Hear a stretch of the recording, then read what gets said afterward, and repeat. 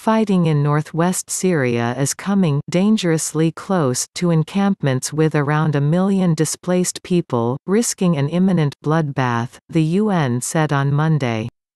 Mark Cutts, the UN's Deputy Regional Humanitarian Coordinator for the Syria crisis, also said the UN was trying to double aid deliveries across a border crossing from Turkey from 50 to 100 trucks a day. The fighting is now coming dangerously close to an area where more than 1 million are living in tents and makeshift shelters, Cutts told reporters in Geneva. Cutts warned there was a risk of a real bloodbath. A months-long offensive by Russia-backed Syrian troops against opposition backed by Turkey in northwest Idlib has seen hundreds of thousands of people flee the violence.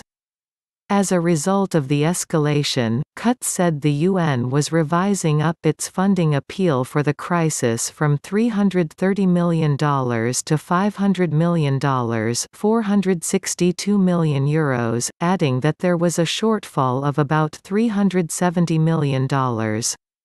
The UN sent 1,200 aid trucks into the area in January and has dispatched 700 more so far in February, Cutts said. The reality is it is simply not enough. We're barely able to meet the needs of the people for the most urgent food rations and tents and blankets and winter items, he said.